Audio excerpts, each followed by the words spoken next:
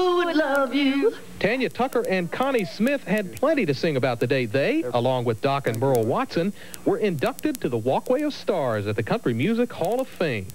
I'm going to be reeling for about a week, maybe 2 years over this. I don't know. Maybe I should just stand up here all day. I'm enjoying this so much.